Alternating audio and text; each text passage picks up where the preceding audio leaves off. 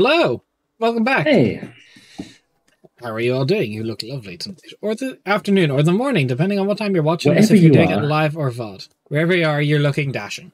yeah, Specifically, as I'm going to always, call out that Cade guy in chat. What a dapper boy,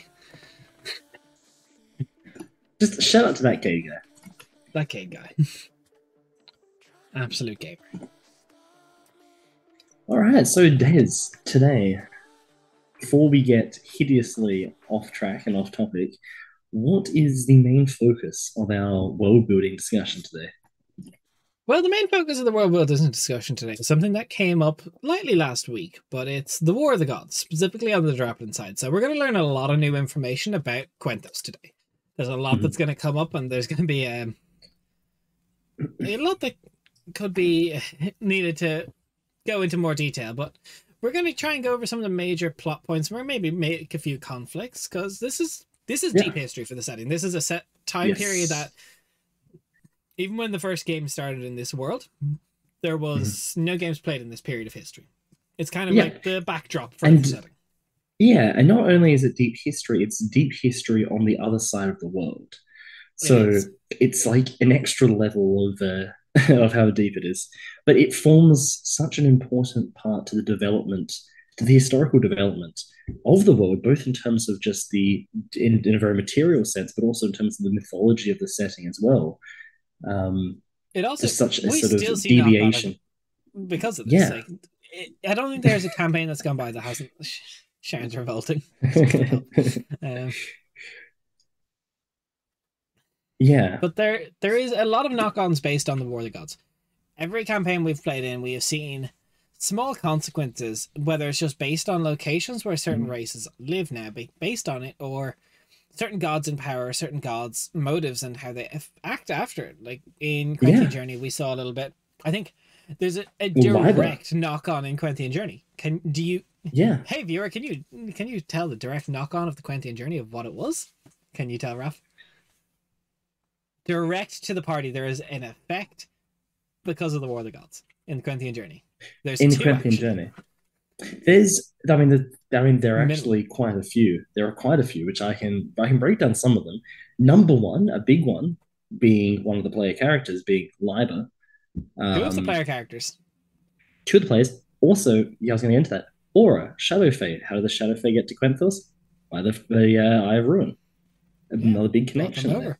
So without their respective gods, also half of for Velfira as well, her grandparents, the ones that she spent most of her childhood with, were descendants of the Firewalkers, people that came over and which settled in Rindleton area. No, Um, what's what? I know Nux knew very little bit about their backstory of their parents and all that came over from that side, but it's actually an unknown connection that we had that both of you were like second, third generation refugees from the War of the mhm. Gods. You know? Yeah, which played into when I wrote Velfira's back. So this is getting into Quentin Genesis, Quentin Genesis season one, Season one. but into Quentin Journey is with writing Velfira. I mentioned that in terms of part of her desire to um, become a knight and sort of progress down that aspect of it came from the stories of the other side of the world that were told to her. They've been passed down through her family of these great figures of the past, of these great celestial warriors that sort of fought and sort of protected humanity from the Eye of Ruin and his people. There was these stories which has created her desire initially for that. Yeah, So I so the think Eye of Ruin we was can really a see it. boogeyman for Velfira that we never actually got to see. That Yeah. would be a really curious. How did Velfira then feel about Aura being a Shadow Well, Fae? Or did she have that was opinions on different. that? That was so far removed in a sense. Um, I suppose she that also was did not very know anything of removed. her lineage. It was lineage and aura as well presented very much as the Fey side of in terms of her True. connection to the Queen of Mount Magic and all of that. Very much that overrode any connection to the Shadow Fae as a race and their connection to the Eye of Ruin. So for Vel, there wasn't really a direct direct Direct correlation, connection like yeah. she made in her mind, But especially several generations removed. yeah, about Um, three, yeah, I'd sorry, say.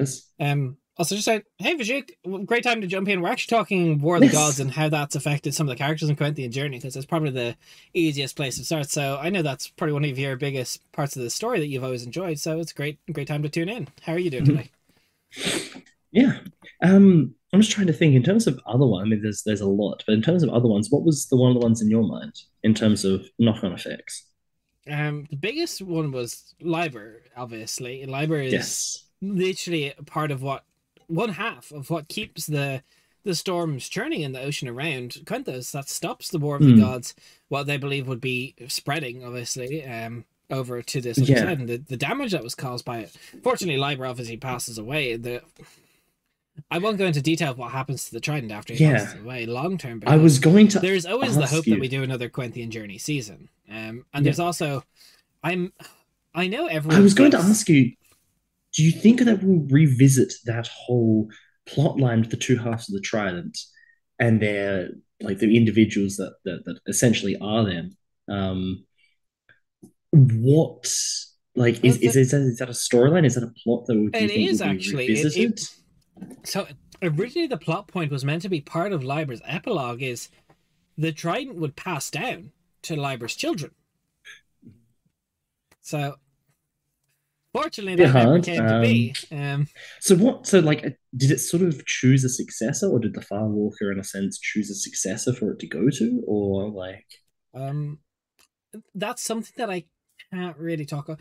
It is obviously our hope and dream to eventually do a Quenthian Journey season 2. It is Yeah. definitely down the line. Don't know when, don't have confirmed dates, don't have confirmed story, very little I can talk about it, but it is something we want to do.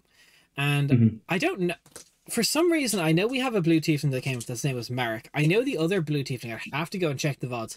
I believe their name also began with an M, but I'm currently blanking on it. And unless you can Merkestiel? deep reach M- the tiefling M- that had a part Merkestiel? of Merkestiel is a blue tiefling, though. That's all I'm saying Merkesha there. as a blue tiefling, but yeah, Liber was a sealed artifact, which is probably Yeah. the main difference between that half of the, like, they're part of a trident, and then there was another bit within another part of something within the blue tiefling that we'd met Mhm. only through sendings and such and dreams of Liber, is there was moments that they weren't like Liber in the sense that they weren't an awakened artifact as much. Like I believe Mm. they did lose some of their memory, but it's part of the lineage of these things that they do pass down, because the races, even elves, even the longest lived elves, are mortal. It Mm. is a burden. It is a blessing. It is a burden. Liber was different in the fact that he was literally a manifestation of the tome of the Dawn Watcher with a part of the Yeah. Trident, and I believe it is the other side was the hammer of the Arkhammer, the other of the three brothers, Mm. with another part of the Trident, another thing to seal it, which was a really big part of what was between these people. Is a lot of like connection. So, Yeah. but the thing is, at There's. the end of the day, they're still mortal, and it has to pass down eventually. Mm. Like even Liber, when he became a mortal form, it would eventually have to pass through him. That was the Yeah. intended story. So the fact that S- Liber died actually has some pretty heavy consequences. mm. Um, Which for is honestly actually. Sorry. sorry, go ahead. I was going to say that's actually another really interesting thing, which we can go into a little bit after, is these artifacts that have been given or almost manifested a mortal form and are acting out like a life as normal, but they are these artifacts of great power from the gods, which I think is just a really interesting thing. In Quinthos, there are obviously at least two of them. Maybe there's more carrying There down are these more. lineages. There are more. So I won't confirm all that there is, because it's actually it is Mm, the plot point for a future campaign. I'd love to. I would love for this to be Quenthian Journey season 2, because I always, even from the very beginning, I had thoughts of expanding Quenthian Journey and making others. mm, And you have the artifact, but you also have agents that want the two halves of the world to conjoin. They want the unification, and there is people actively hunting these. mhm. So Lavoka, I won't say by who or by when. I imagine Lavoka will come under siege for Liber's grave. Okay. Or Yeah. maybe just maybe a grave robber, depending on how good it's defended. Um, Yeah. but this may, Yeah. depending on whether this becomes a season 2, which I would love. I would love to do a season 2.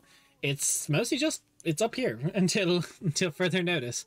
But Mhm. there's a lot that could come of it. I think those early characters of Quentin Journey were so entertaining. But as the third knock on we have is we had Nux. We had Nux who was a changing who literally would not be there if the War of the Gods did not happen. If Yes, the that is a two good point. sides had stayed separate the entire time, Nux would never have come. If the Which is Farwalker did not join. Yeah, which is quite interesting to look back on then, because really in that campaign there was only one player character that wasn't directly connected, in a sense, but was a product of a knock-on of the War of the Gods, which Yeah. is Eleanor. Because Eleanor, All the she's other ones only were directly involved. Yeah, which is actually quite interesting.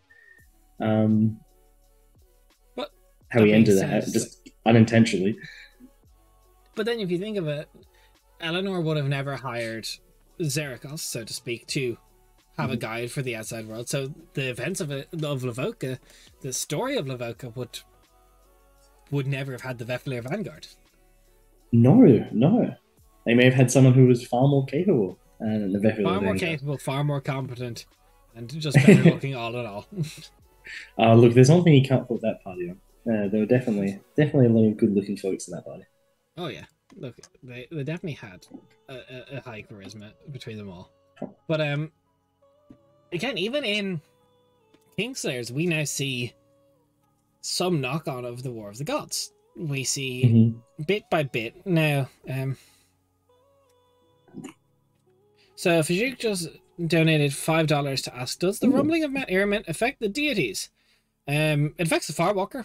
That was only if the fact that if you guys had failed that campaign, the Farwalker would have had to intervene to protect their main city of Steel. It would have caused a lot of destruction on that continent, that island. Not a continent, so to speak, but that island would have caused a lot of destruction there. But you guys didn't, so overall it does not affect the gods too much. Not the old gods anyway. You did put a bit of work into stopping the Flameborn, but you did not destroy the Flameborn, obviously. That wasn't part of the story. So, put a hamper in hampered a few plans, but haven't quite squashed that cult out. But did good work. Yeah. But as we see in... I'm trying to think, what are the major consequences of War of the Gods that we see in that's Quentin quite Journey? Because interesting. there Because is Quentin massive, Journey... the middle of Lakeheads, not Quentin Journey. Well, yes. In Kingslayers, yeah, I'm just trying to think. In regards to the party itself, in regards to the characters, not much. nowhere near as much. I don't think at all. Which is quite... I don't really think at all. I can't really think of a character that has a connection, like or like a product of a knock-on effect of it. Yeah, but a big one is obviously the Eye of Ruin. Like reaching Lake Hellspire is a very real course of action for us to take in order to understand these rituals that were told of us by Teedan. There is that aspect. I don't think there's overall too much. No, there isn't. Isn't the main effect of the War of the Gods the ascended deities?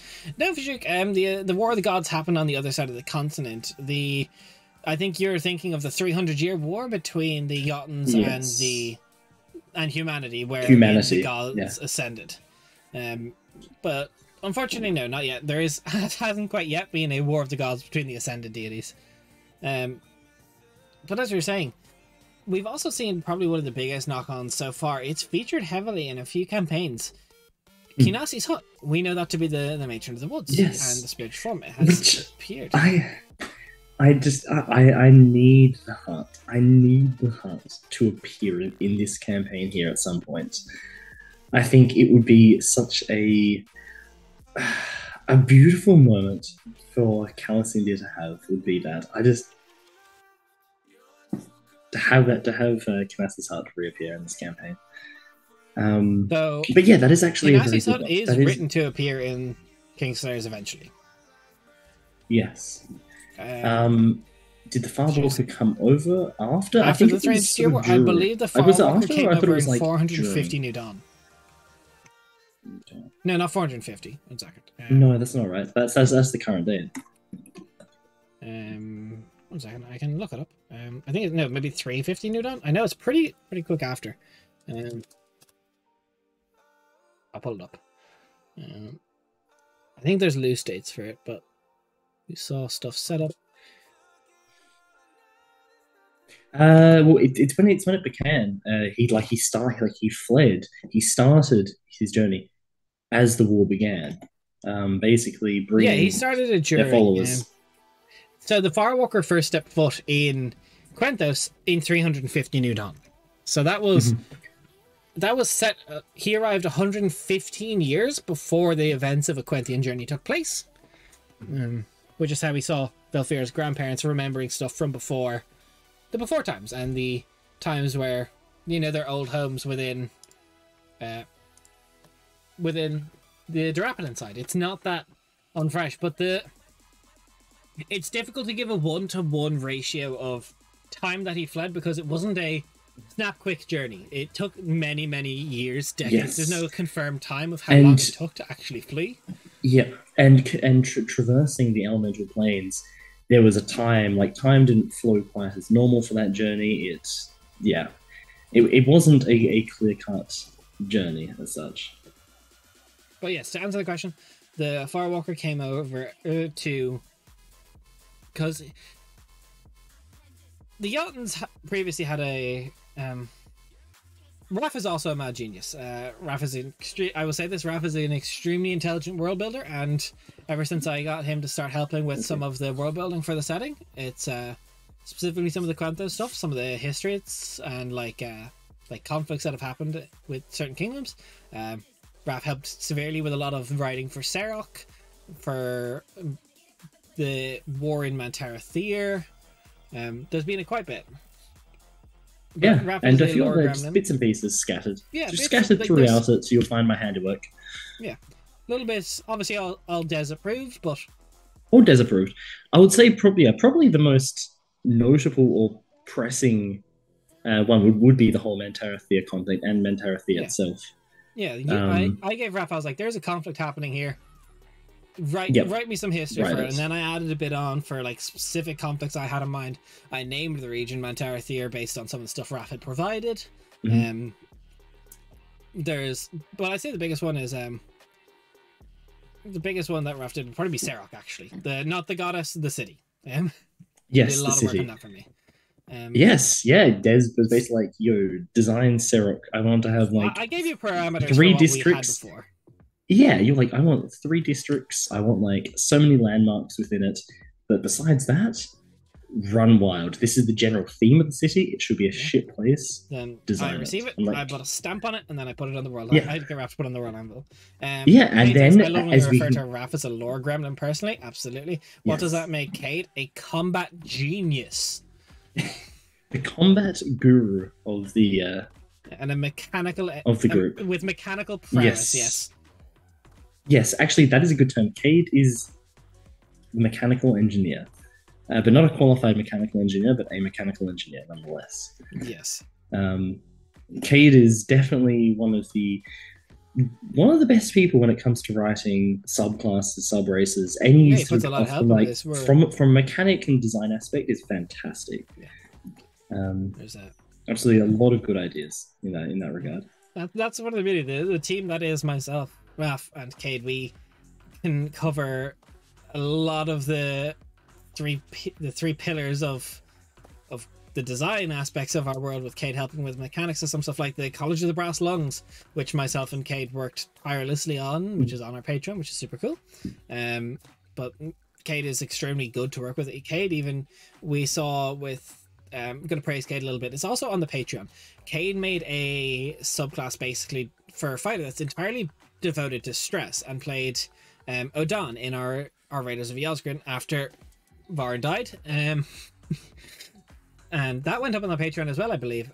So Cade is really, really good at that, and it's been a pleasure, and we're definitely going to be working with Cade a little bit more. There's a couple stuff coming soon, but we're still a little ask us still in a November. little bit before. Ask us in November. Yeah, ask us in November. But look, there are a lot of projects on the horizon That is the for thing. We've us. got even a couple named ones. We have Quentin Journey Season 2 possible project.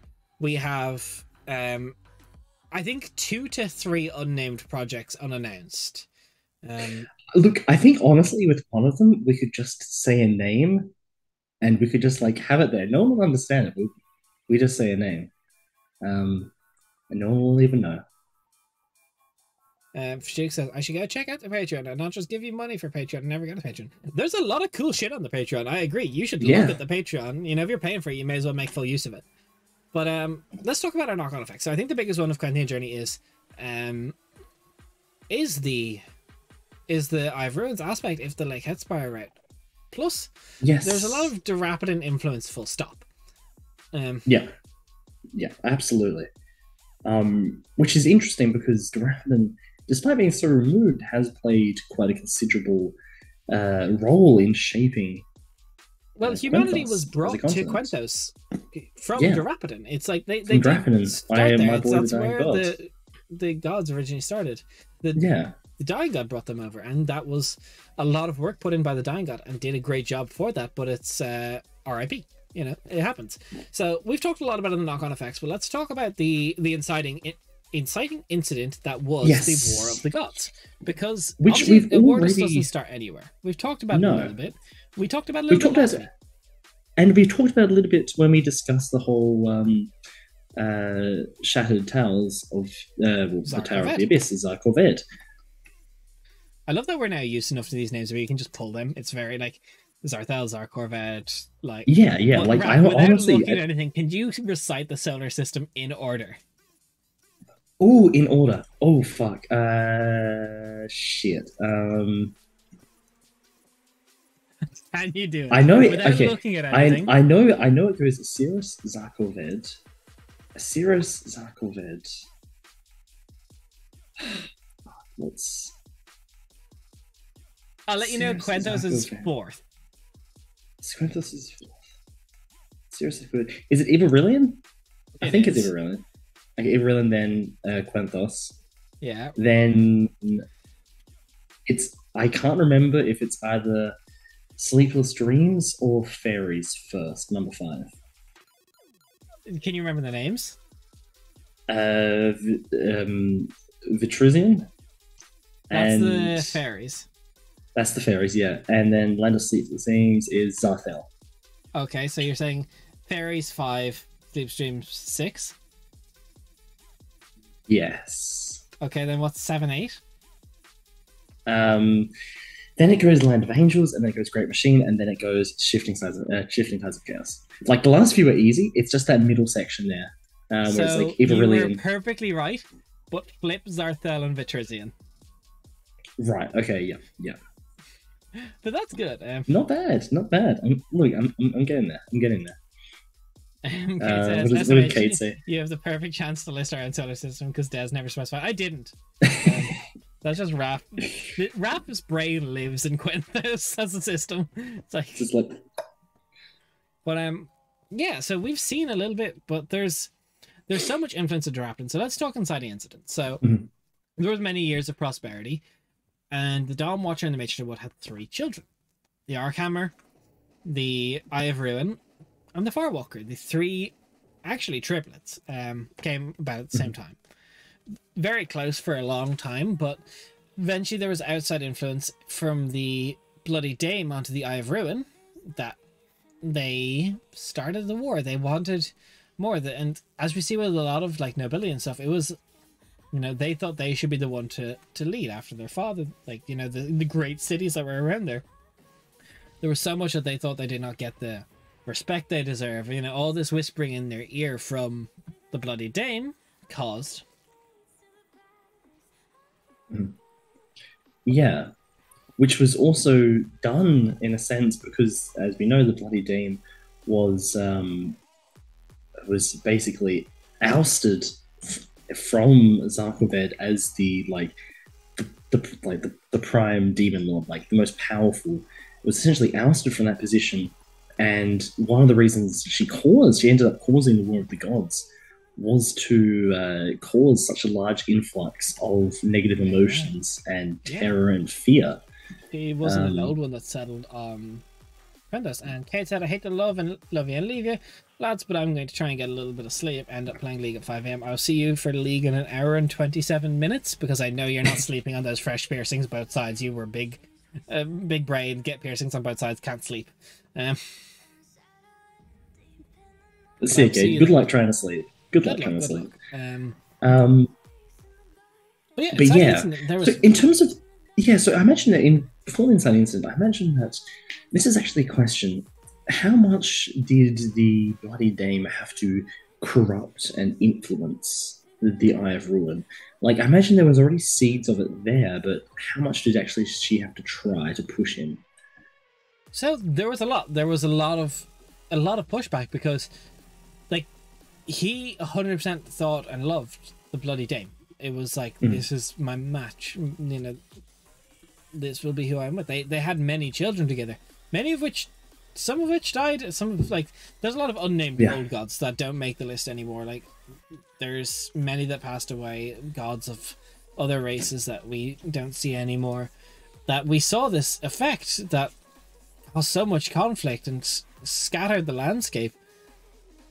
But that was never the intent of the Firewalker, not the Firewalker, the Eye of Ruin.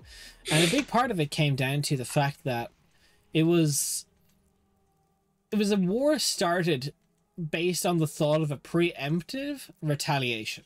So I have to attack before they do.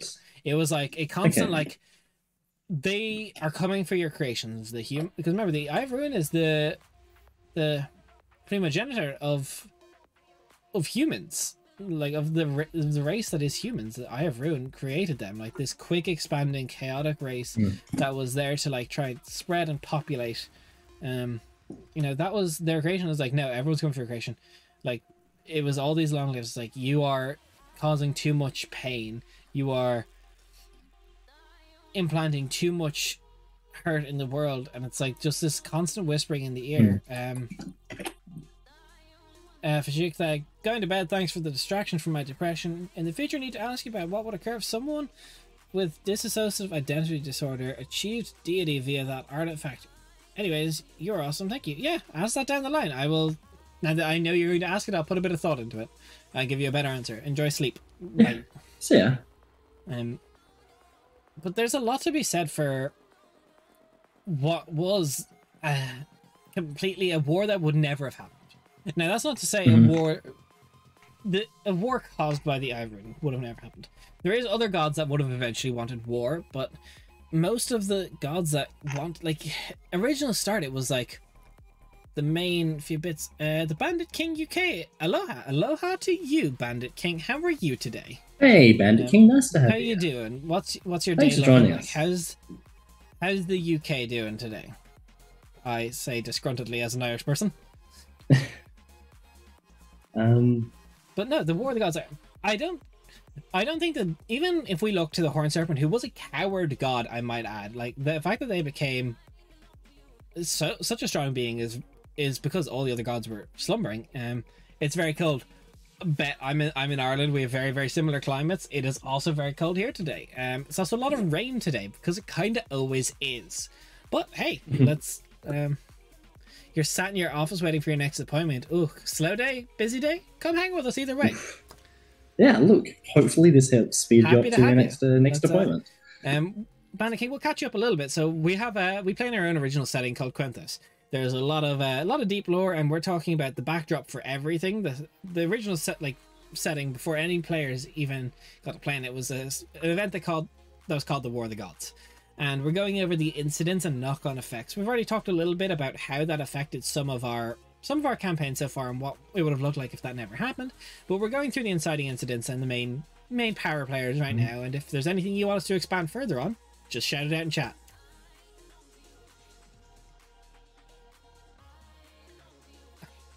Very slow day because I've only came in for this appointment, then I go home again, and only one so far this week. That is a slow week, but hey, at least you get to tune into some cool streams with some cool people.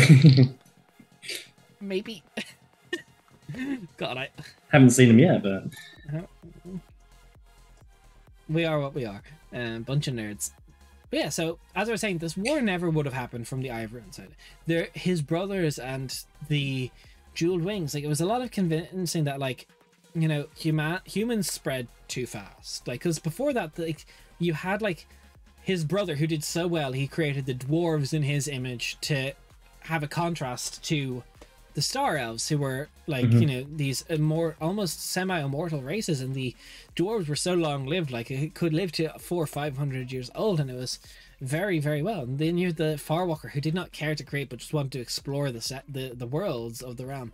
And then you had the Eye of Ruin, who was being told, your race that you've made is too short-lived, it's too quick spreading, there's too much damage that, because remember, humans as a race in most settings, even in ours, they spread very quickly and they cause kingdoms to happen very quickly.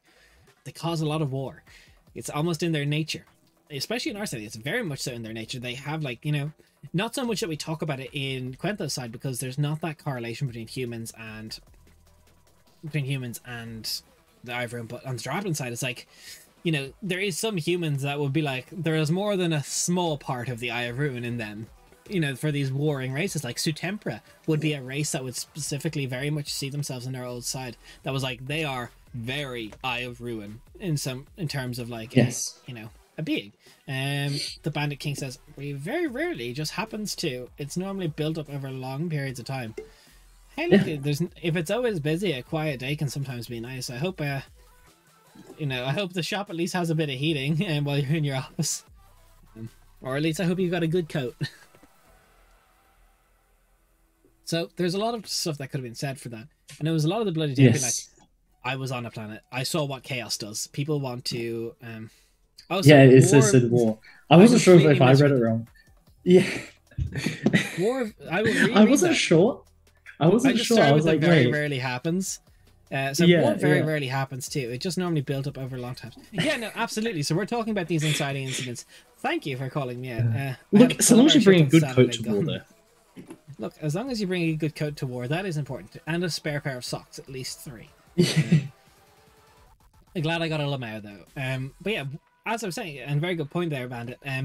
It did not happen overnight. It was this constant, like, convincing of the Bloody Dame being like, I've seen what chaos does. You created nothing but chaos. Your creations and what they have built and these effigies in your honor, this is too fast. This is chaos, and chaos destroys planets, and they will not want their planet destroyed. They will end you. They will end your people. I'm curious, was the Bloody Dame honest to the I was about to say the Dying God, to the Eye of Ruin about her nature in terms of her history on Zar Corvette and all that, or did she pose as an old one? I came from Zar Corvette. They never knew. They never suspected that she wasn't the mother of the abyss, the first like negative emotion, so to speak. Right. But her involvement in the shattering of the planet, like this complete destruction of the entire ecosystem of the planet, is something she denies heavily. And it's like, this is what chaos causes. Chaos will cause a destruction. And well, she would more framed as they destroyed the planet because they could not handle chaos. And rather than destroy the planet, they will just destroy you and your creations. You must strike first, because if you do not win this without the element of surprise. But obviously we know that the Bloody Dame was entirely in this just trying to be like, I want negative emotions. I want to see Zara Corvette an influx of this and cause this absolute chaos, because she's just batshit crazy. She was just like, and I want to regain my position on Zara Corvette. I want to reclaim that. I want to go. Exactly. But then, you know, it's built under a guise of like all of the gods, all of the old gods, bowed and laid fealty to the Dawn Watcher. It's like, this was the leader. This is the leader who helped them destroy the Void Dragon and who helped them settle and won the war. Now, mind you, not all of them were happy with the war with the Aunts, because remember, that also killed a few of these great old ones. So as this happens, it's like, you know, it was like done under the guise of, I wish to take my father's throne, because while we are immortal beings ruling forever, ruling for eternity is not just. You cannot be the one king forever. The crown must pass. And that's when you have people like the Dragon King, and not the Dragon King, the Horned Serpent, and some people be like, I agree. that should not be the case. That, you know, let this be a different system. And, you know, the Dawn Watcher's like, what are you doing? You're my son, you're my blood, what have I... And it kicks off, you know. It's a lot of built-up tension, a lot of small arguments and scuffles, and then eventually it's just snap, gone. It's like, okay. Where it would have started with the first time the Eye of Ruin ever actually formed their sword, the great sword that is in the midst in our world anvil, was summoned of his anger and hatred, these negative emotions. Very demonic. It's a demonic blade in nature. It was the Bloody Dame helped channel this energy to form the blade and struck the Dawn Watcher, albeit not killing him almost. But that kicked off the war. And we saw a lot of stuff come from that. And I'm interested actually, because in regards to the nobody should rule forever, like if species is biologically immortal, then they'd be super into corruption and civil unrest. Yeah, although I guess it also depends heavily upon the race itself that we're talking about. Yeah, and the race itself, because I think that in regards to fantasy, there's a lot of certain leniency towards these type of things you can take towards, rather through magically prolonged life and races, and or you know, just part of their natural biology, where you can try and work around that and try and process that. But otherwise, yeah, no, absolutely. Oh, I agree 100%. Nobody should rule forever. I think that is a point that the Eye of Ruin made that was correct. But I also don't think it was ever in the Dawn Watcher's interest to actually rule forever. I think he eventually would have wanted to pass the crown. But that was never information that was like made public, because it's like, he was just expanding and creating. It's like, well, there's all these civilizations, and I'm sure eventually he would have wanted to pass the crown, but the thing is, these are great old ones. These are beings made, and yes, they're not like, these are from the dawn of time itself. Like, yes, that's the thing. Was the Dawn Watcher for himself, you know, didn't really have what the Bloody Dame was saying. He very much had the type of thing like, I may be sort of the head of the old gods in a sense, but all I intend to do as in this position is essentially take a step back now. Yeah, keep the peace and just take a step back, let the world develop as it does, let the world happen. And watch the dawn for signs of the Void Dragon. Literally, as in yes. Yeah, and watch the dawn for signs of the Void Dragon returning. Having no interest about what about someone actually controlling something but maintaining the guise of the original ruler still being there, such as Snowpiercer? Yeah, I think that'd actually be quite interesting in terms of gods, in a sense. Very much trying to construct that sort of narrative. Could be very interesting, especially if it's not exactly like a god itself who's, you know, at least portraying the Exel authority. Pretending to be the Dawn Watcher to rule. Yeah, someone pretending to be the Dawn Watcher to rule and keeping up that entire masquerade as such, trying to, like, pretending to be the Dawn Watcher and speaking as if they're the Dawn Watcher type of thing. Well, that would cause a lot of conflict when that came out, but it didn't actually happen. Which is, that is like, such a cool idea. It'd be cool. As a plot point. Yeah. I was going to say, it'd be cool for something down the line in the future. To see that type of plot point. I've enjoyed. I think I've never actually used that as a plot point. It's something I've thought about a long time to set as a. Yeah. So you have a god who died or something long ago, but their assistants pretending that they still exist while controlling everything. That would be very interesting. Imagine if someone did that with the dying god. Someone tried to pretend that the dying god still existed, and still just callous Indir. It would be hard. It would be much easier with ascended deities because they don't have the same omnipotence as old gods in that sense. Like, they're not quite as eldritch horror creatures. God, no. With the ascended and the ascended as well, who also have a much more of a mortal way of thinking about their actions as well, that aren't quite as alien. You could definitely see someone pulling that off. See, that's another big thing, is the old gods of our setting, they are eldritch beings. They were being created by the first, like the ultimate being of creation that just made them to stop the ultimate creature of destruction. And now they seek purpose in life now that the reason they were made was fulfilled. You know, it's That was almost like their reward for destroying the Void Dragon is like, you can now live your life. Yes. So there's a lot there to it. But what we specifically saw come out of it was a war between families. It was a civil war for all intent and purposes. You know, is between this one sort of great house of families, there was a lot of inner conflict. You know, people trying to reason. I think one of the reasons why the Firewalker was able to be reached out to by the Eye of Ruin is it was one of the first people, like, you know, stop this madness. Like, let there be peace. It was one of the first to reach out. And somebody tried to stay impartial in the entire thing. Refreshment. Yes. Ooh, yes. Ooh, indeed. Ooh. Ooh. Glad to have you here, Refreshment. How's your day going? That is refreshing. We're playing a campaign. We're talking about the history of the campaign. We've actually had this setting since late 2018, early 2019, and we're doing a little bit of a history of why our gods in the very, very beginning caused a war between themselves. We actually play our campaign currently called Kingslers every Monday at 12 p.m. GMT +1, and we're 30 sessions deep. And we did a campaign previously that was about 30 sessions, 27 of which were streamed. The first 3 were like in preludes that were done to get the characters in like a prologue to get them used to their characters and used to the idea of streaming. Yeah, and but new group as well. Right in the campaign as we go as well, and you know, updating the setting constantly. We have a world called Quentos. It's entirely our own, and we're working very hard on it. Yeah, if you have any questions. Yeah, I'm new to D&D and I want to play some, but ain't in a game yet. My schedule is very chaotic. Have you tried Roll20? So the gods are angry at each other. They were for a long time. The War of the Gods is happened thousands of years ago now at this point. And it's when did it not sorry when did it, like, how long did it actually go on for? How long did it go on for? It went on for like a couple hundred years.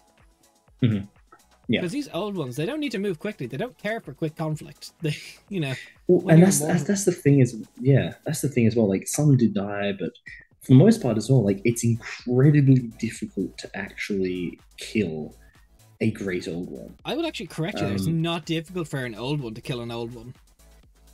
But in terms of killing, in terms of killing them completely, in that sense, like we've seen, complete killing the soul and body. That is something that can only be done by another great old one. Yeah, but I imagine it's still like difficult for them. It's not like a quick which is like one of the reasons why the Eye of Ruin's blade is so has such a myth to it, is because it is capable of killing, capable of killing a god. It has that power to it.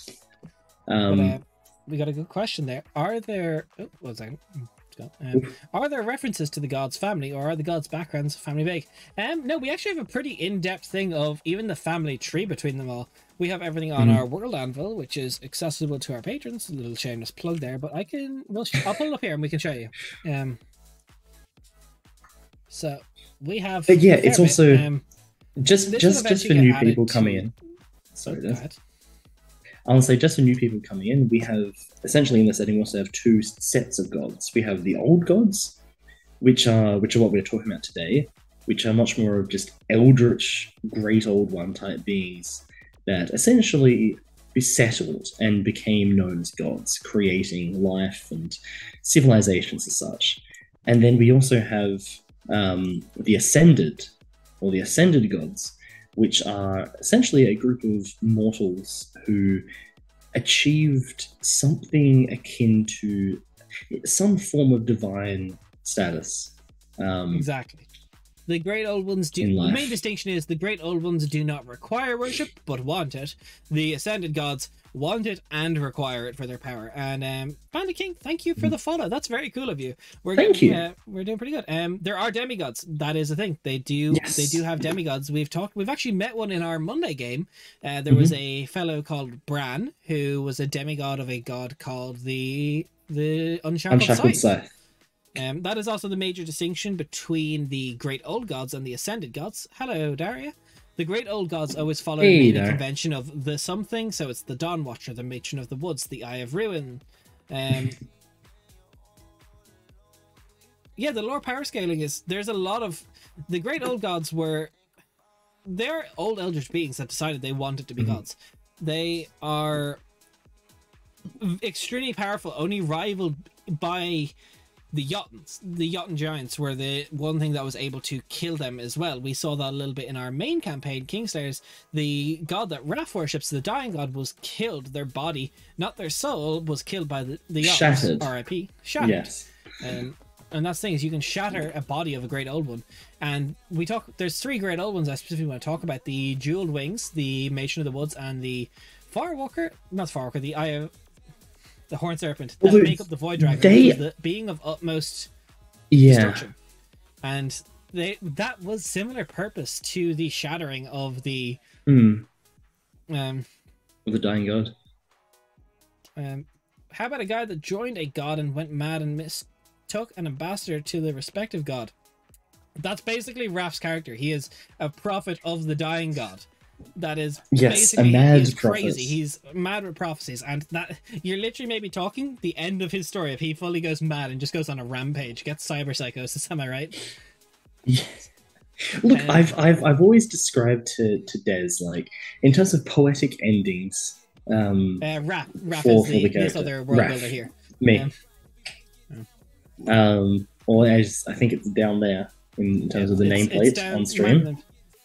Bob Ross. Yeah, yes, I am Bob Ross. Confirmed. That's what happened to Bob Ross. Ross. Another person apparently I am.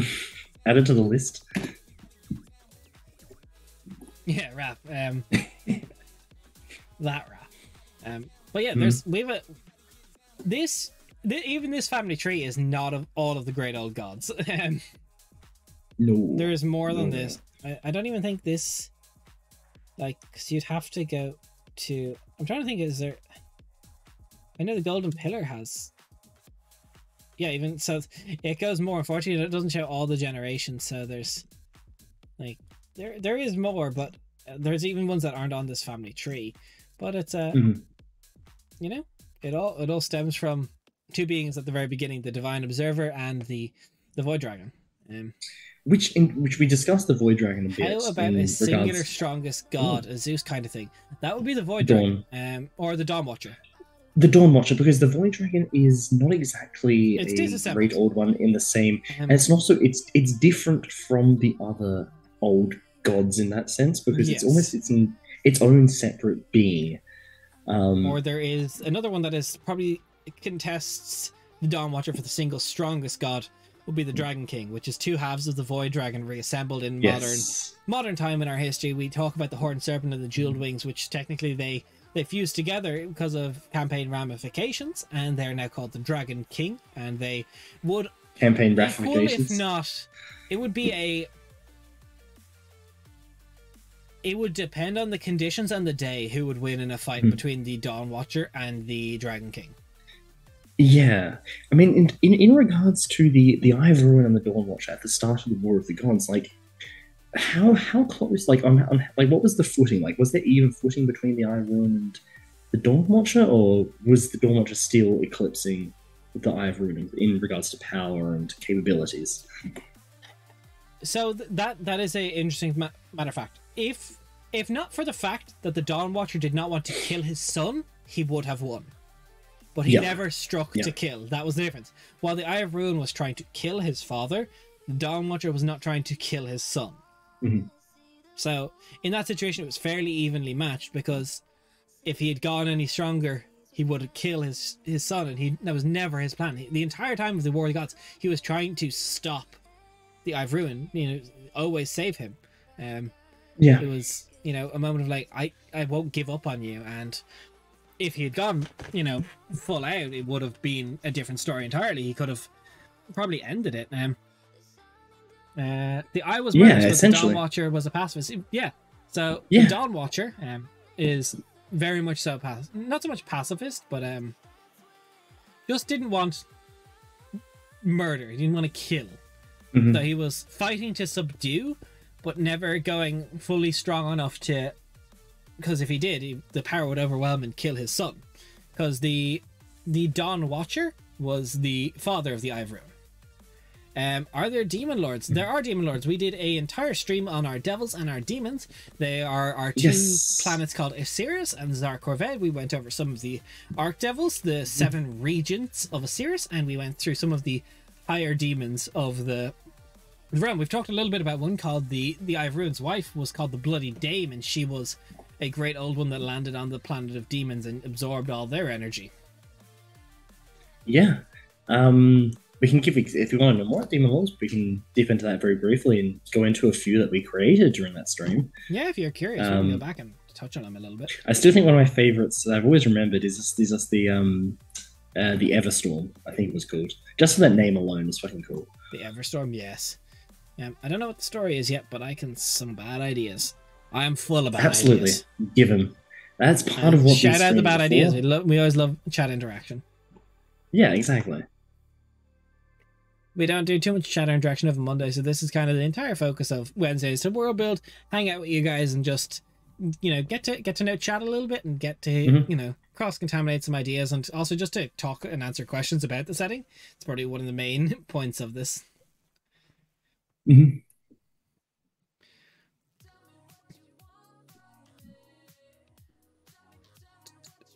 So Raf, the War of the Gods, is there any specific questions you have for it? Anything you want to know in particular about the War of the Gods? Any timeline specific stuff?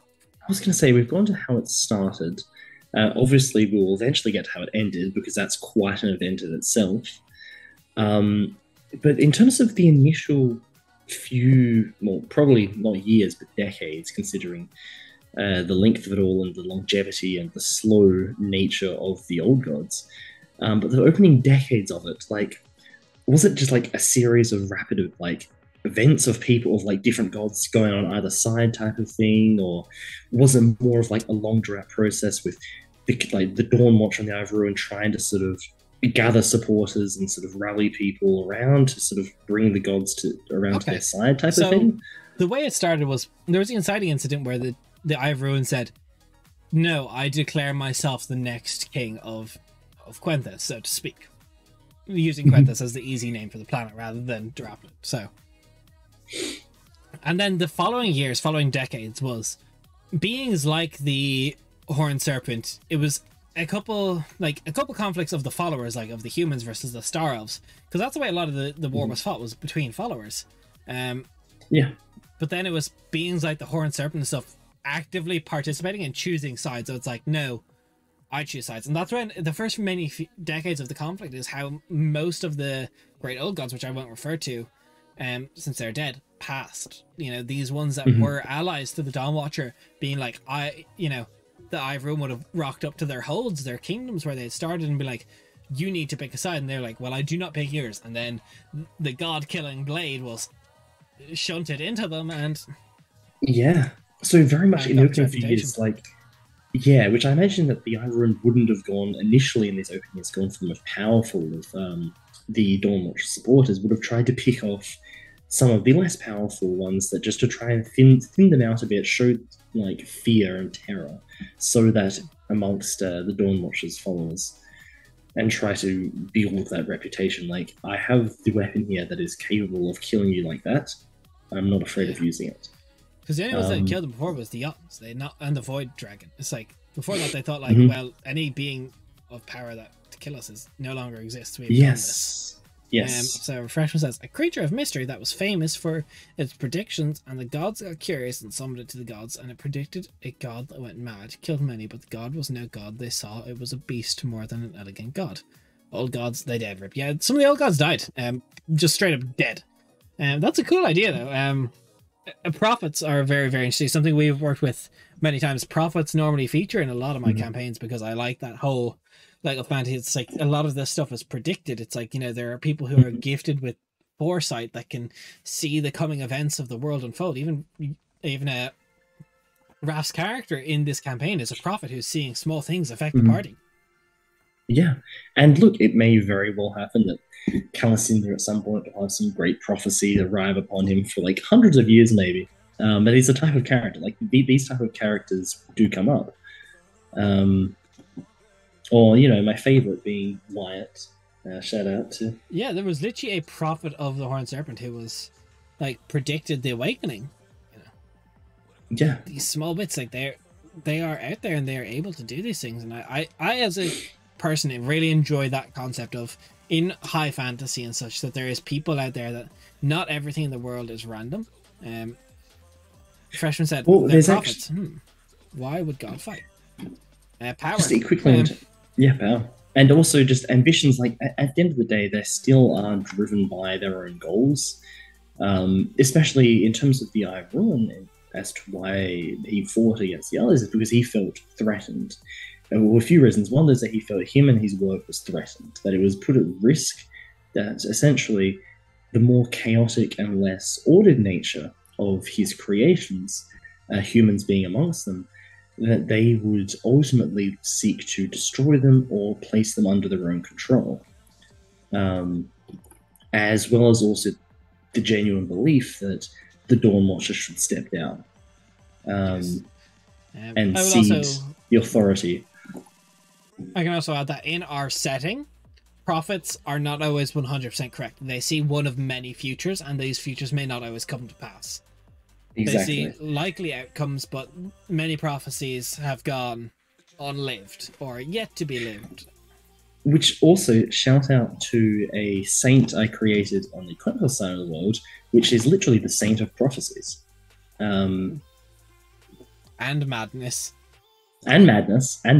The two in our But in setting terms of- often go hand in hand, unfortunately. Hand in The hand. ability to be a prophet pairs Yeah, the mind which is asunder. quite, yeah, especially with the weight of the prophecies that we've seen, and in terms of everything in that regards, in terms of seeing the future in any aspect, there's a lot of traumatic events that one would see. Whether that, it you know, weighs heavily. imagine if there was a prophet before the War of the Gods, seeing this, having a prophecy about it, that is like, for a mortal mind to witness that is, yeah. Awful. Predictions So- from prophets are a coin flipping of happening. I don't not think so it's much even that of a likely. coin. I don't think It's not even a coin. Yeah, there It's are many paths, and they just maybe see one some path, prophecies are essentially.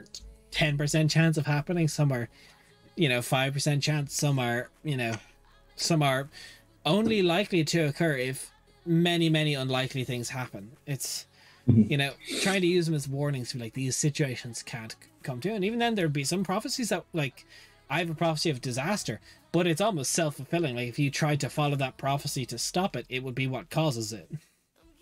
And it could be a dice roll. It is D&D after all, so anything can be put Yeah, down like to a D100. a D100 roll. 1%, if you don't want it, 5%, it's a D20 roll. Mhm. But one But prophecy yeah, so- in theory could destroy the world. Yeah, Yeah, I think. but yeah. I So think going back to the your character has actually had prophecies of the world's destruction. yes, I've put that in there a bit in terms of not so much which have come up necessarily. Like, there's been a few in terms of large scale destruction and stuff, thinly veiled in there. But I very much act in Casimir's mind, at least, and in the backstory I've written for him, that he has seen apocalyptical events come to pass, which also Absolutely. drives him forwards with his own mission to restore the Dying God. Yeah, so just to go back a bit on to the War of the Gods, I imagine that in these initial few years as well, like, there was a lot of confusion amongst the gods as to what was happening and why. They weren't Yeah, privy to all of the information, and trying to piece that together, a lot of them wouldn't have even known what side to go with, because Yeah, a lot of, remember, they were just off the back of a war with the Jotun giants who had killed many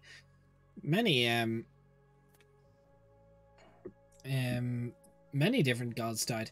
Professor said, do the personalities of the gods drastically different? And if so, I guess in difference of a goal.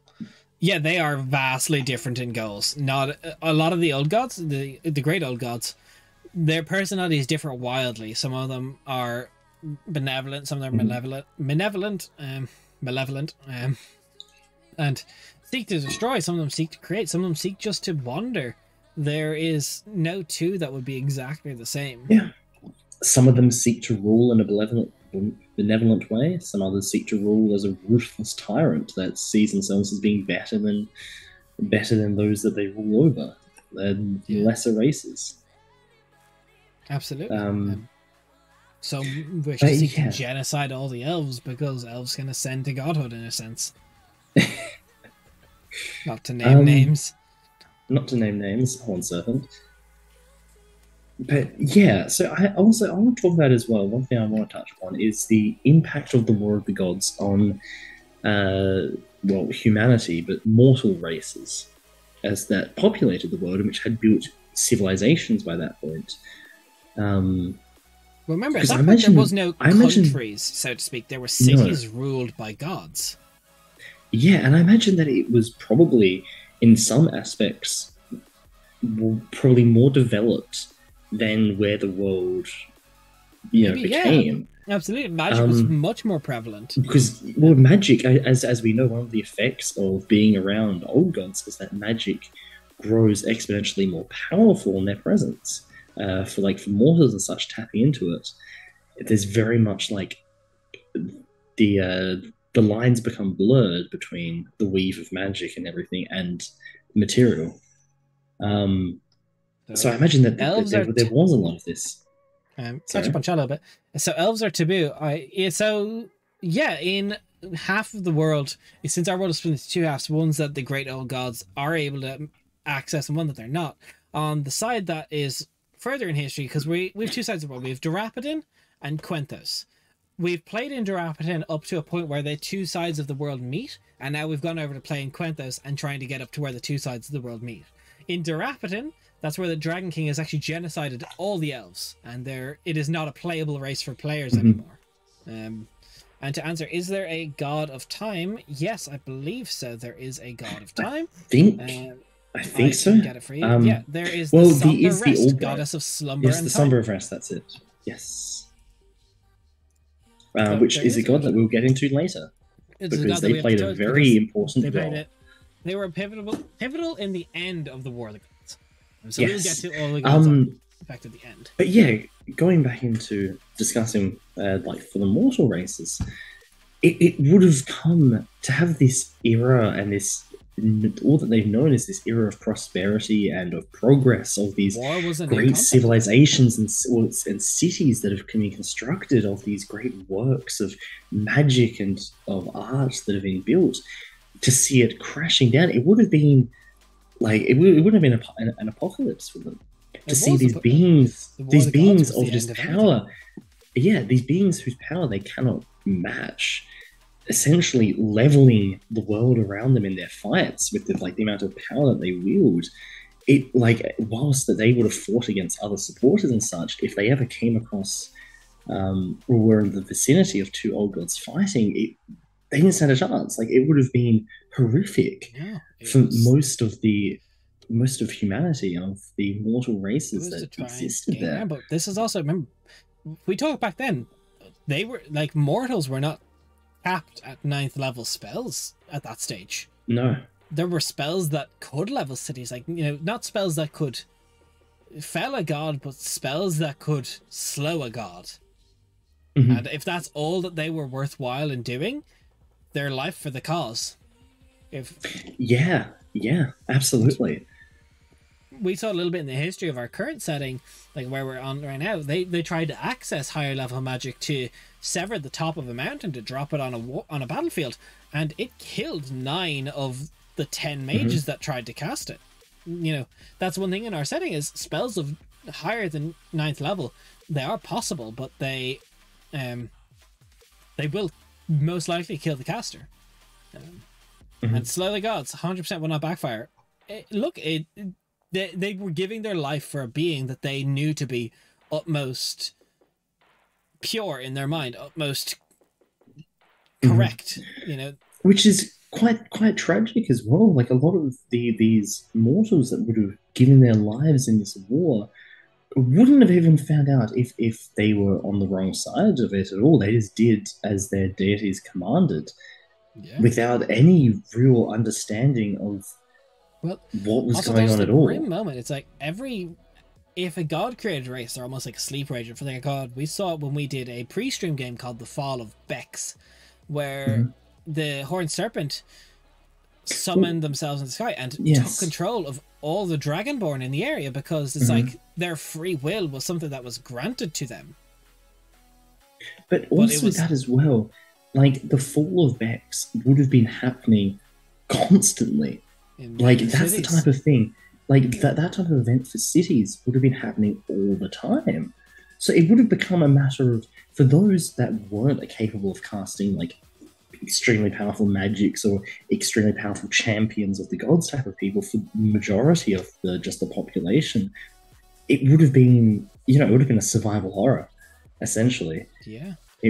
Yeah, like You know, it would they have still just been a defeat the matter of, realm and, yeah, it But would have just even been a then, it's matter of like- trying to do something to escape this chaos, try and find some way to survive. or even in the more fucked up sense, like especially of the Bloody Dame. If you also remember, the Dawn Watcher, he did not want to kill. But if you send enough waves of mind-controlled humans that are going to just try and kill his followers, the Star Elves, they have to react. Hmm. Because Yeah. while there is mages and champions out there that have power that can slow the gods, if you send enough people at them, just sheer numbers of force, Mhm. well, and especially when one side's not trying to fight to kill, that becomes an uphill battle very quickly. Because Yeah. you force their hand to kill these followers who can't control their mind. They're Well, that's something else as well. Like I imagine that they would have come like after sort of the first few decades almost, or like after the first century even.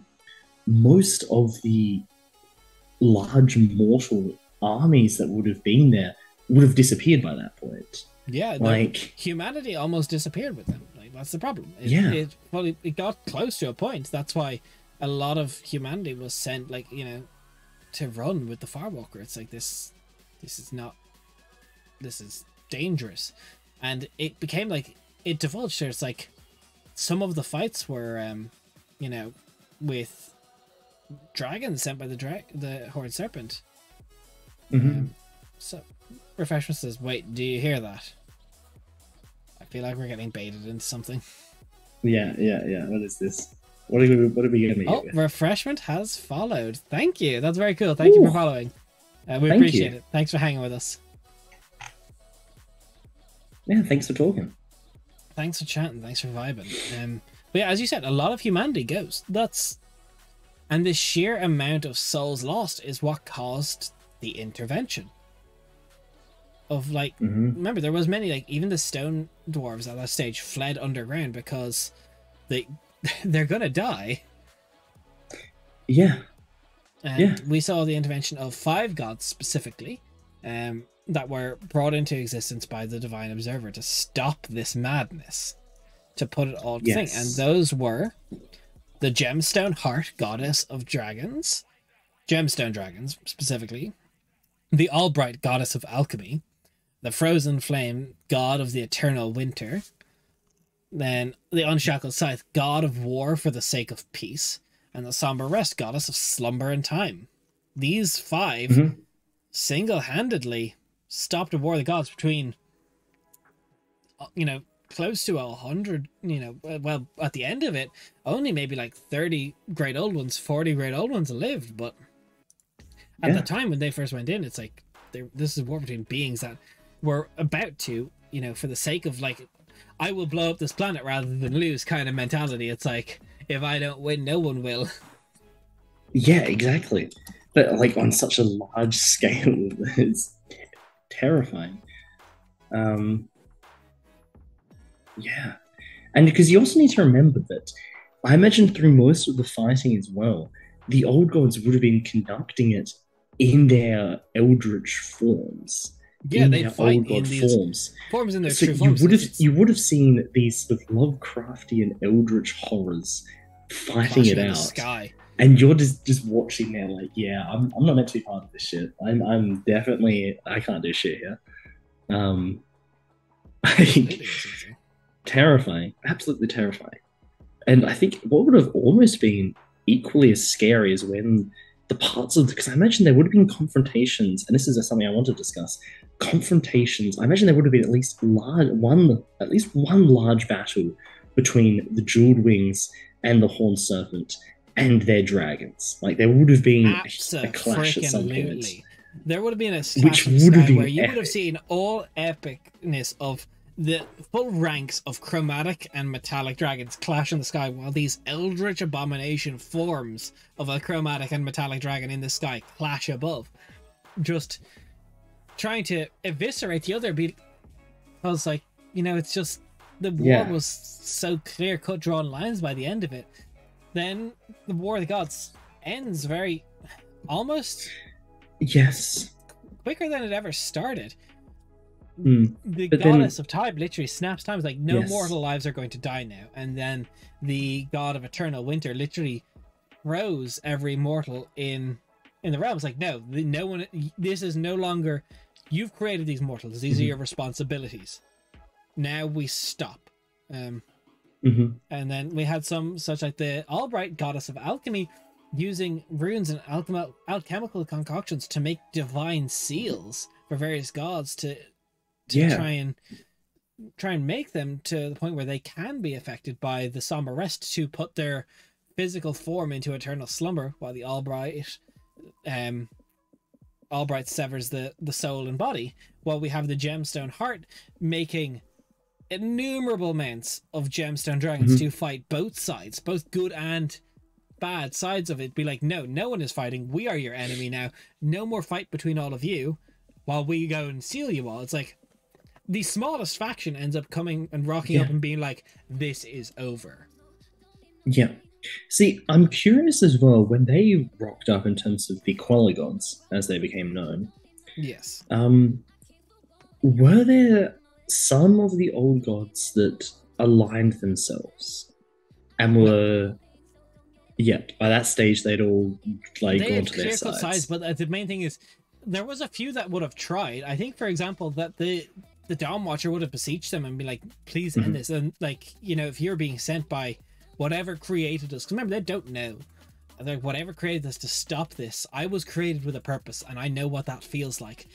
Help me stop this. And they would have said, no, we are sent to seal you all away. And there would have been some gods like the Dawn Watcher who's like, okay, I accept my fate. Like, you know? Yeah.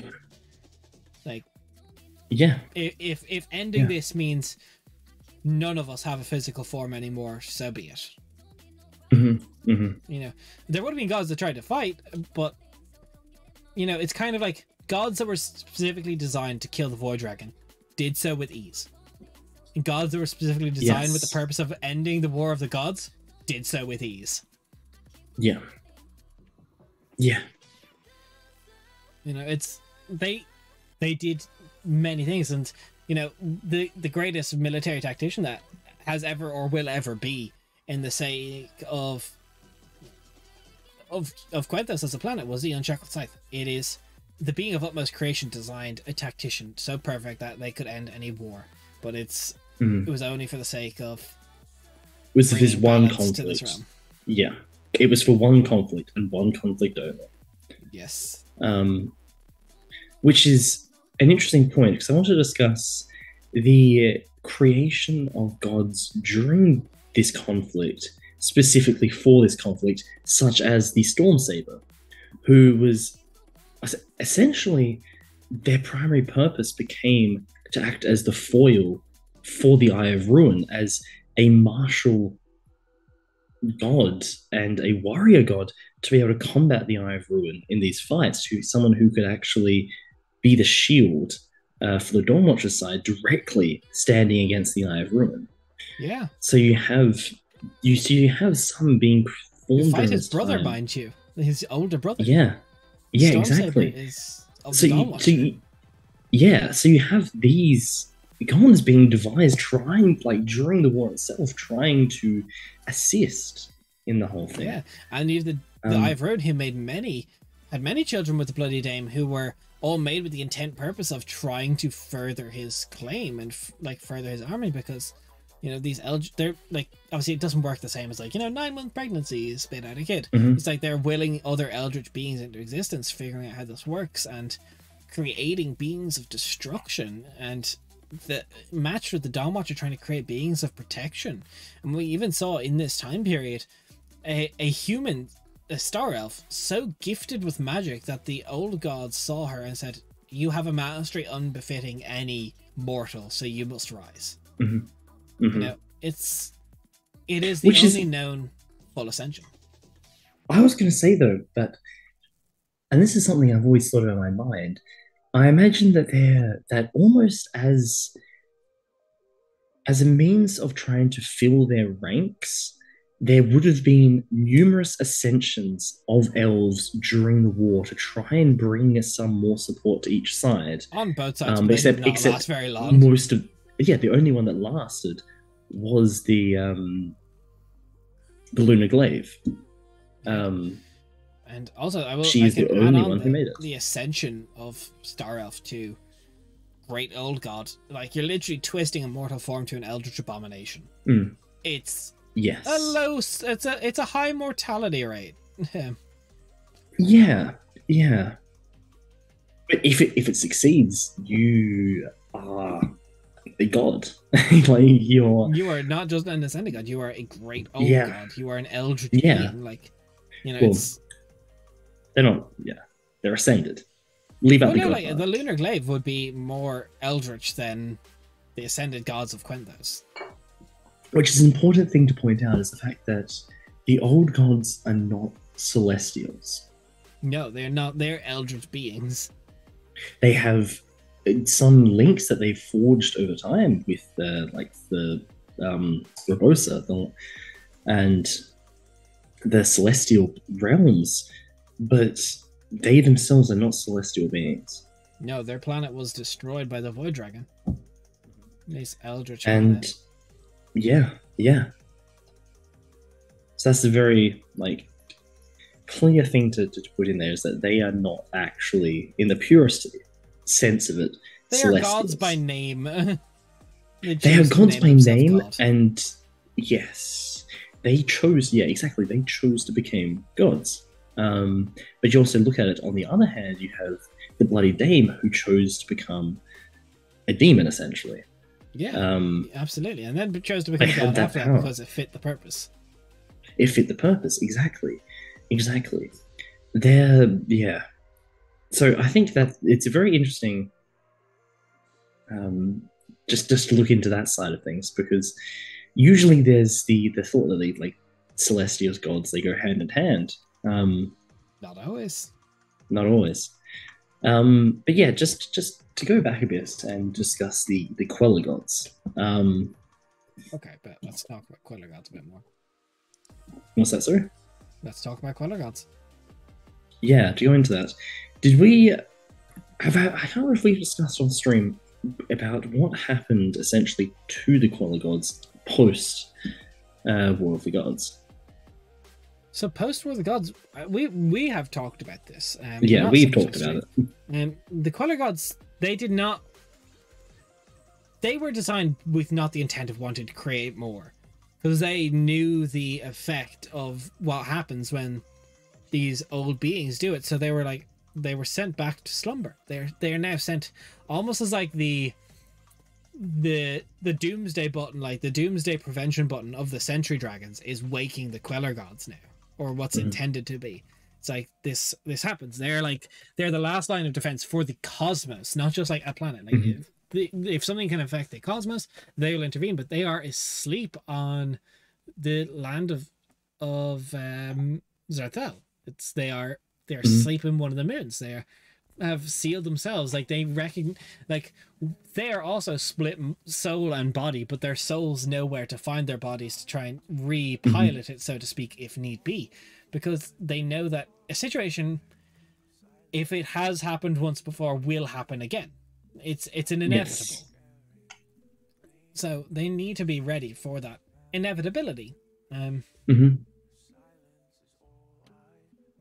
I think it's very interesting because we talked about the moons, and it's one I don't think we touched on too much because we wanted to save it for this stream. That's where they slumber. So Yep. one could gain a lot of power if you manage to make that moon and steal some of their power, which I think would make a really interesting Also, character. also incredibly dangerous. Also incredibly fucking dangerous. Yeah, yeah. Which I think is for Zarthel, actually. It's the moon by Zarthel is their Yes. resting place. Um. They're slumbering. So. Um, Um. which is an interesting point because they do come up a little bit in the rise of the Horned Serpent and the eventual turn into the Dragon King, in that they did attempt. They themselves couldn't fully commit to it because it wasn't their purpose, but they still recognized how dangerous the They sent situation demigods was. to try and balance So it. they sent demigods of theirs trying to balance it out. So they still played a role in the Absolutely. in trying to make sure that the old gods didn't go genocidal again, essentially. Yes. Which balanced because once the Dragon King absorbed the Horned Serpent absorbed the Jeweled Wings, the chaotic nature was tempered by the lawful nature, so it became more of a Mm-hmm. lawful evil being that just wanted to rule. Also, I'm going to say, will we just take a quick 2 minute break so we can both use the bathroom? Because I definitely got to go. Yes, absolutely. So we're Agreed. going to take a quick intermission. We'll be back in like 2 minutes.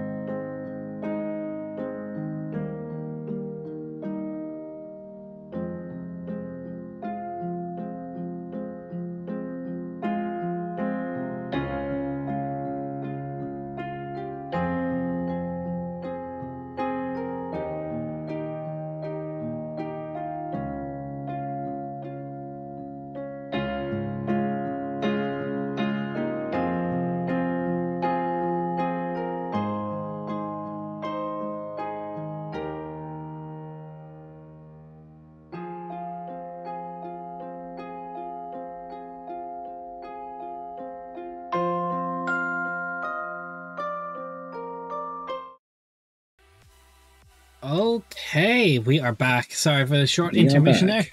We are nothing if not great old beings, so we do require breaks upon occasion, and it's cold in Ireland, so I wanted to grab a jumper.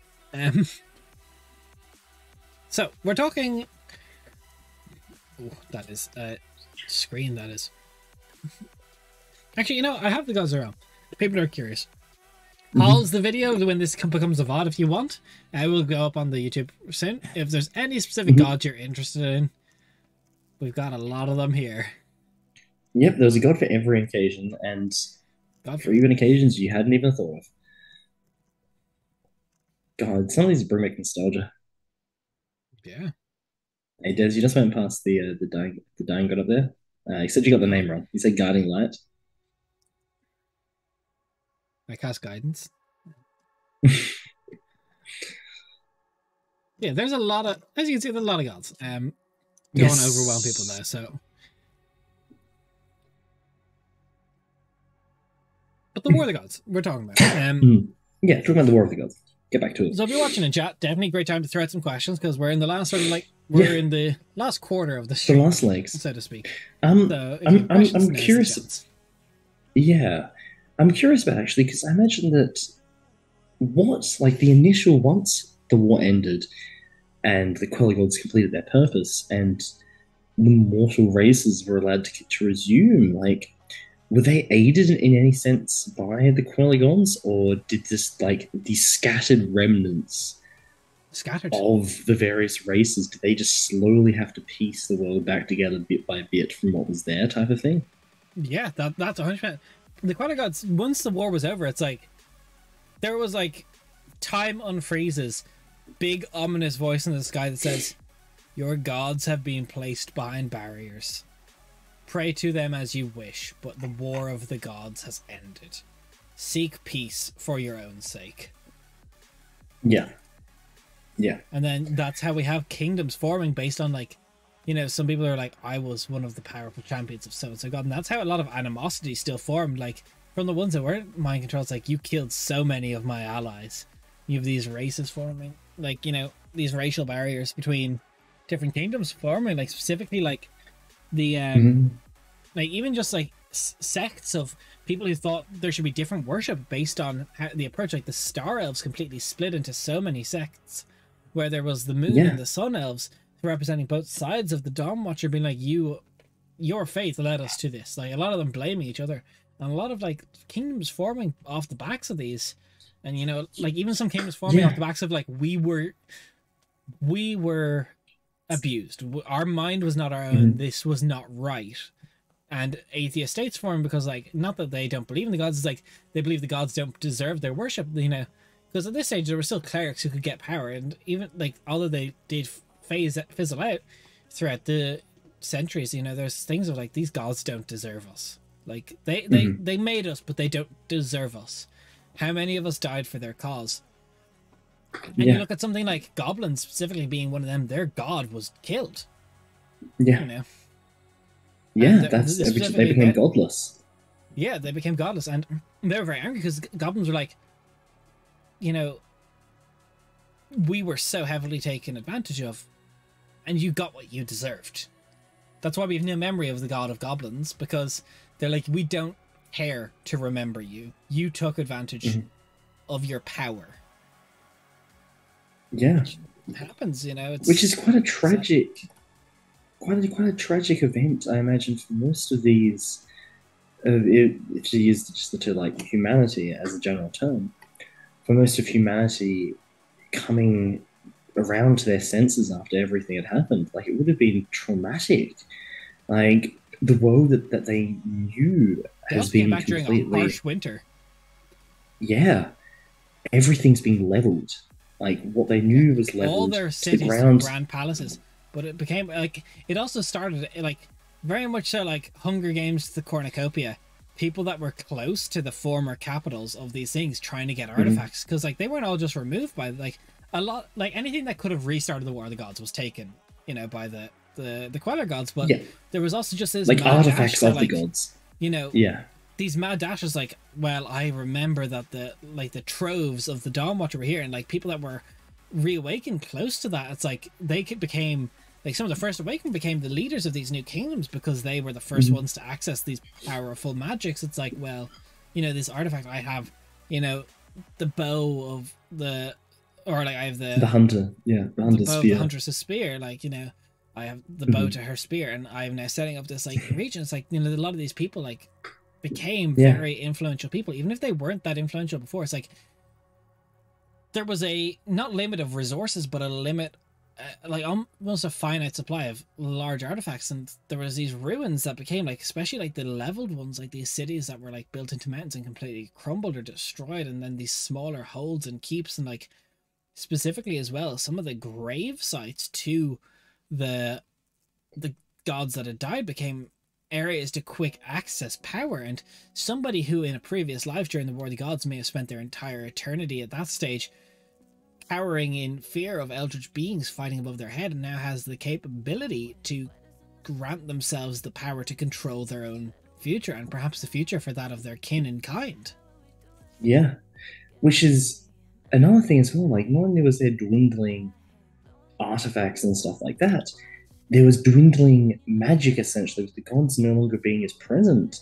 Magic itself died out. I mean, although it was a slow process, magic in the world died out. Generation over generation, there was less magic. Generation over generation. Yeah. Which until eventually it hit the point in the era that we started playing the world, actually, where it had hit a sort of baseline level of magic in the world, where it was like very small amount. It was like 1 in 40 people could even hope to cast a cantrip, and it was some 1 in 400 that could even cast a first level spell. Yeah. And anything above third level was almost unheard of. Yes.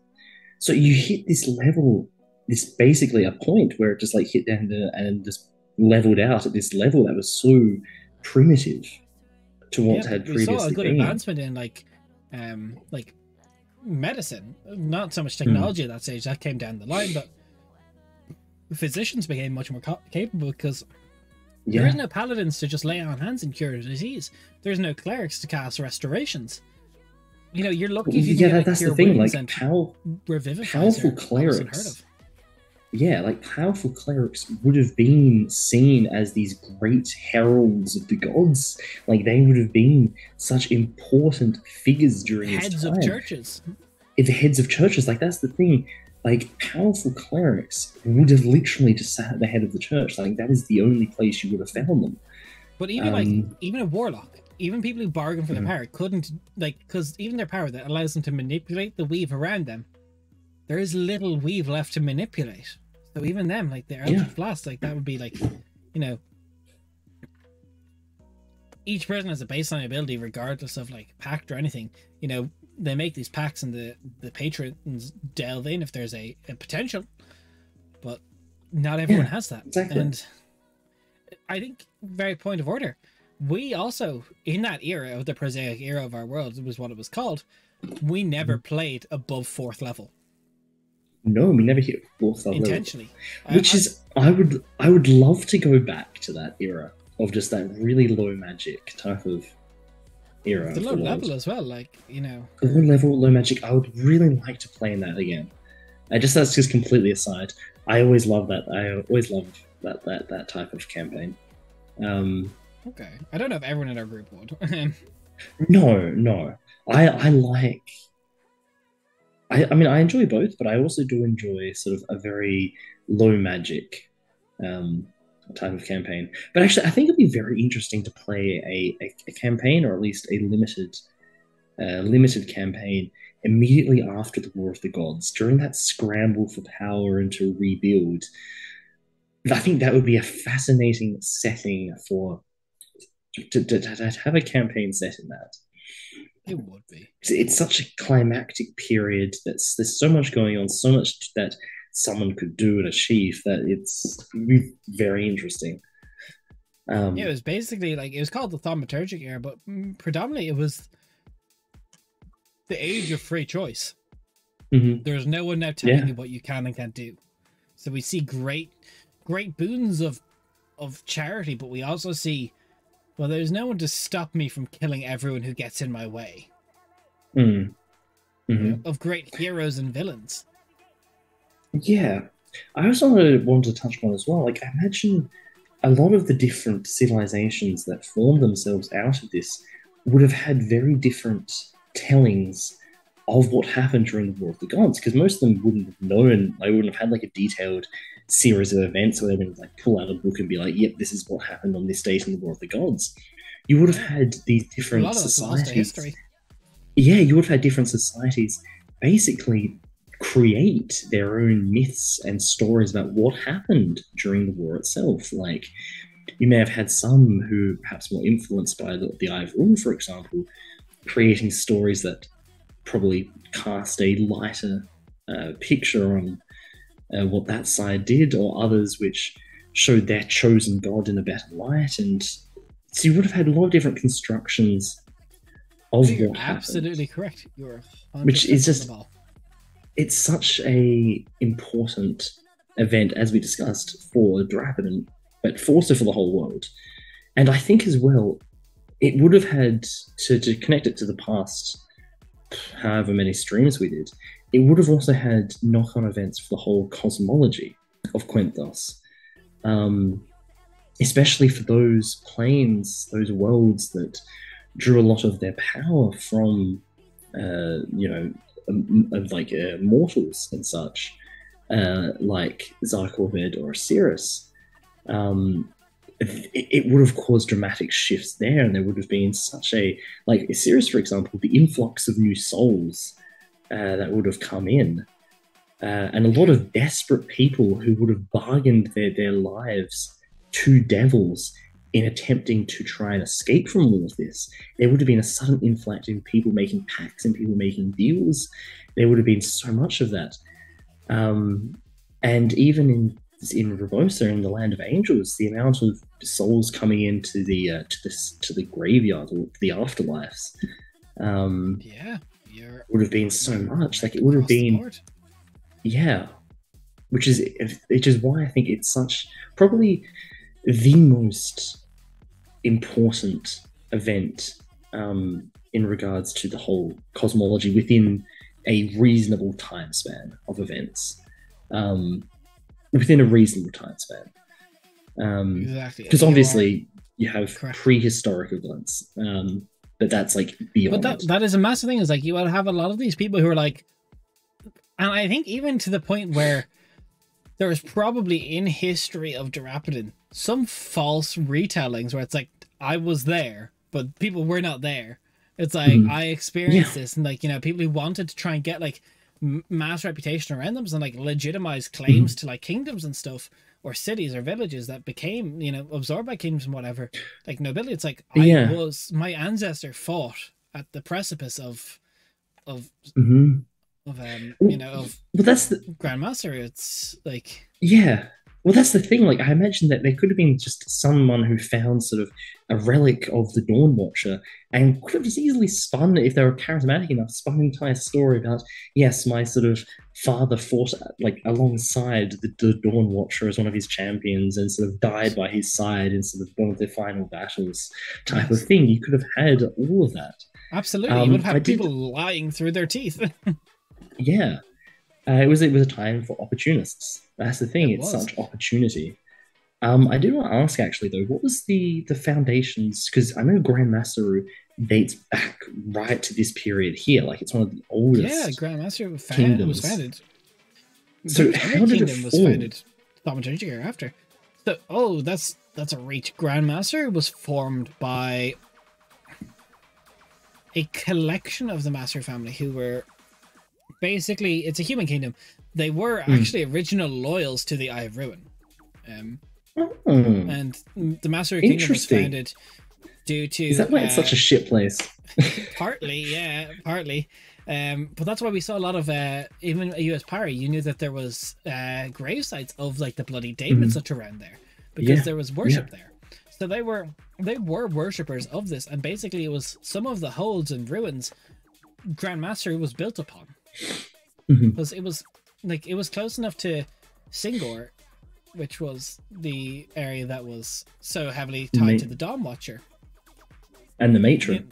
and the matron. Then you have oh god, this is a reach. What is the name of the stone dwarf kingdom? I want to like my mind instantly went to Kaz correct. Was it Kazorve? No, Kazorve was the Kazarve was close, but not it. Um, Kazorve was close. It was a dwarven hold, but it wasn't the one. it was close. 1 second. Fuck. Raph entertains One you. second. I got it. I got it. You were just witnessing stream, Des and I going into one of our absolute goblin brain moments where we both know something and we're desperately trying to find it about lore. Um, oh jeez, what is it called? Oh, 1 second. I almost what is it in the called? folder. Oh, I'm ahead of you. You almost have it. So it was the Cantharin, the Calsardoon, Krakuz, and Cantharic, which was the Archhammer's Panther, location. yes. Um, Yeah. so you had the three, and you had two of the children of the Dawnwatcher's kingdoms there, but you obviously didn't have the Farwalker because he fled. Not the Dawnwalker, the Farwalker of The the Farwalker. Dawnwatcher. The Dawnwalker. I quite like. Yeah. It's so difficult because these names were so many names, but you had that, like you had this is where their kingdom's from, and that's where the conflict stemmed from there, and then it went out. But you'd also like the Eye of Ruin was forced out of the Grandmaster region where his human kingdoms were founded from. So the Master line actually dates back to the earliest followers of the Eye of Ruin, and it was people who Right. claimed like some of the old holds, like the Port Holarth, the capital of Grandmaster, was built on the back of ruins of the Eye of Ruin. Shit. The Yeah. infrastructure, the foundation, it dates back to then. I have to ask. This is completely what nothing that stream would understand at the moment. But was there something significant about the location that Ravenwell was built on? Significant? No. Okay, it was such a shit place by just being shit. Like It they was had just no. a shit place that like It wasn't was, like the burial ground of it something was- evil or something. No, it It wasn't was the very just a thing of shit something place. evil. It was the nobility of I can't remember the noble house of Ravenwell's name. Jeez, I can see if I've got it somewhere. I can pull it. I have a Hey. book here if you really want. This is such deep reaches. This is such deep reaches. And it's Um, just for us, 100%. It's gonna hit me as soon as you say it. It's gonna.